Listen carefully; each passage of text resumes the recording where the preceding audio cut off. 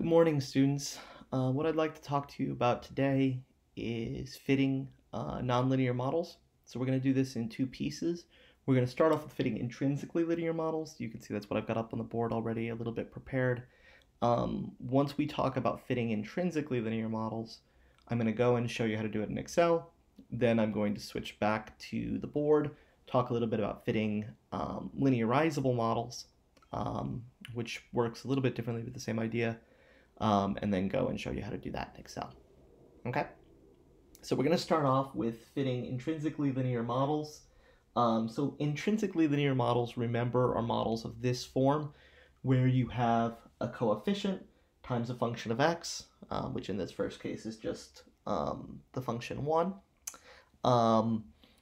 Then a coefficient times a function of x, in this case x, coefficient times a function of x, which might be x squared, coefficient times a function of x, and so on. And so you could see both of these models, even though they're very different, fit that same paradigm. So the functions of x are very different, and I have the coefficients labeled slightly differently, but fundamentally it's coefficient times function of x plus coefficient times function of x plus coefficient times function of x. Okay? And so these are two traditional intrinsically linear models that you should know how to fit. The first one is very familiar. This is a polynomial. So of course you could keep going. You can fit a polynomial of arbitrary degree. You could go x to the 5th, x to the 6th, however high you want to go. In practice, and we won't get too much into the theory of this in this class, we don't generally do models much above.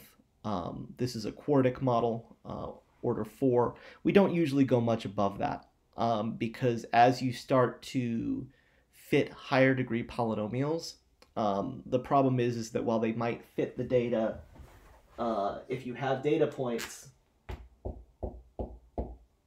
like this, you can fit a polynomial.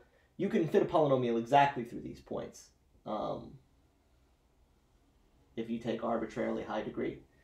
The problem is that a lower order polynomial might actually be a better fit for the model, right? Because this might just be random error that's accumulating, and so a linear model might be the better fit for this particular data.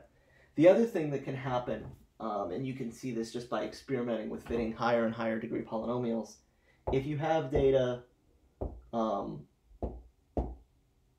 that can get certain patterns in it, higher order polynomials can end up giving you really bad fits, right? Where you get like this super low peak. Pretend that goes all the way down to the floor of my office and then back up, right? Because it fits that polynomial, and polynomials can wildly vary. And so you can see this by fitting higher and higher order polynomials.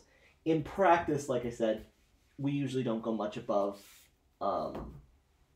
degree 3, order 3 polynomials, or order 4 polynomials at the most. Okay? The other model I have up here is a little bit more complicated. This is what's called a Fourier polynomial.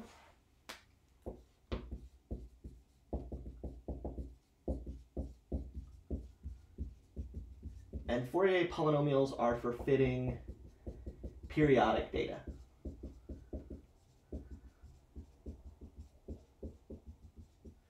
So a lot of times you'll find that you have data which has some sort of periodic pattern in it. So like it might repeat every year or every month or something like that. And so Fourier polynomials are really good for this. Trig functions we know repeat every so often. Okay? And so the way you set up a Fourier polynomial, say that your data set repeats every k points. So that's the variable that I've got up here. So for example, the one that we're going to see in the Excel spreadsheet repeats every 8 units. Okay?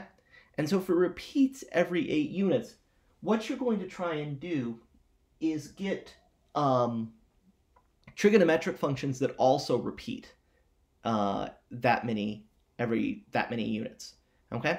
And so the simplest way to do this is to start off with this first term.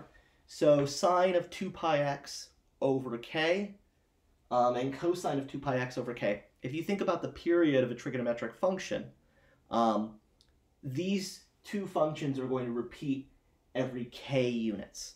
So naturally, the period of sine is 2 pi. If you divide by 2 pi over k, which is the frequency term here, then you get the wavelength. And so that tells you that every k units this is going to repeat. Okay, so if you don't believe me, you can graph sine of 2 pi x over 10, for example, and you'll see that that's a sine wave that's stretched out over 10 units. Same way with cosine. Okay, so that's one trig function that repeats every k units, but there are actually lots of them. So if you take that 2 pi x over k and multiply it by another number, so for example, multiply by 2, you get 4 pi x over k, sine of 4 pi x over k, cosine of 4 pi x over k. Both of these repeat twice in k units, okay? Which means they repeat every k units also, right? They just go through the pattern, they do the whole trig thing twice in that period. Similarly, 6 pi x over k is going to repeat 3 times in that period of k units, okay? And so all of these are good models for anything that's repeating every k units, because what they're going to do is they're going to fill in different pieces. This A1, B1, A2, B2, A3, B3 are going to change the amplitude. And so you can actually get very sophisticated kind of graphs of periodic data just from this kind of approximation. And we'll see that when we go to Excel. It's actually kind of amazing how quickly it approaches the actual data. Okay? So let's go to Excel now and see how we can do this in Excel. I'm going to walk you completely through the polynomial example and then the Fourier polynomial, which follows the same example, but the terms are a lot more complicated. I've already got done, and I'll walk you through that.